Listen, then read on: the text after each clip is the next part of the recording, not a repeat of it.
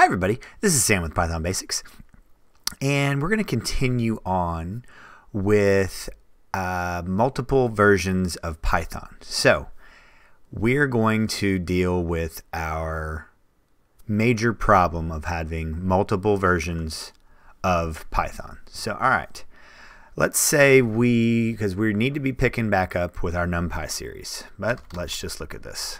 Import NumPy. Module NumPy doesn't exist, so we need to dig into this, and this is our new version of 3.8.1. So we need to start looking at pip. So we're going to pull up command. We are in our 3.8 section of Python, so we're going to use pip list, and there's our problem. Now there's a couple layers of this problem. So we're going to talk about how to deal with installing with multiple versions of Python, and then there's a subsequent problem that we'll deal with next video, and then we'll be all done with this. So okay, now when we installed Python 3.8, I clicked at the bottom path. So you might just go, well, okay, I'll go back to, I want to then, let's say I wanted to look and there's some code that I have in 3.6 and I really don't want to mess with it.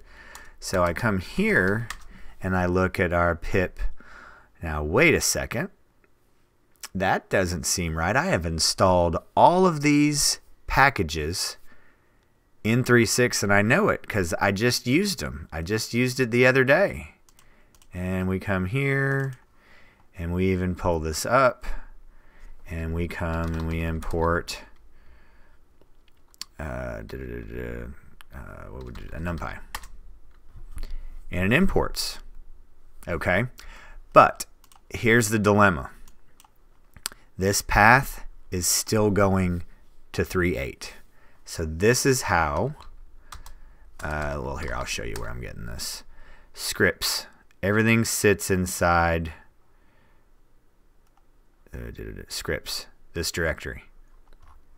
So cd scripts. Now if I do pip, yeah, you can see that, list. Here's everything.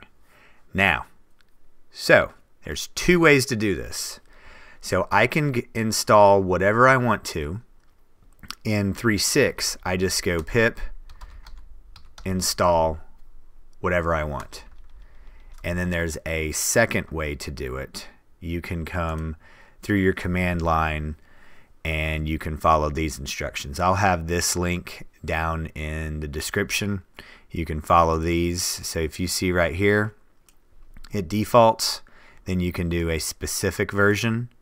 So there are two separate ways that you can install specifically, but that's not our true problem. Foreshadowing, what our true problem is we want to move everything from our 3.6 over to 3.8, and that's going to be tomorrow's video. This video is specifically how to deal with two separate versions, install modules with two separate versions of Python running concurrently. So this is it. You may want to continue, or you've run across a bug and you don't want to change, or if you're living in the Python 2 world still, which that is coming to an end. I saw a meme, death to Python, long live Python. So those are floating around. But this is the way that you can see both lists of modules that you have downloaded. You go into the scripts and then you just do pip install.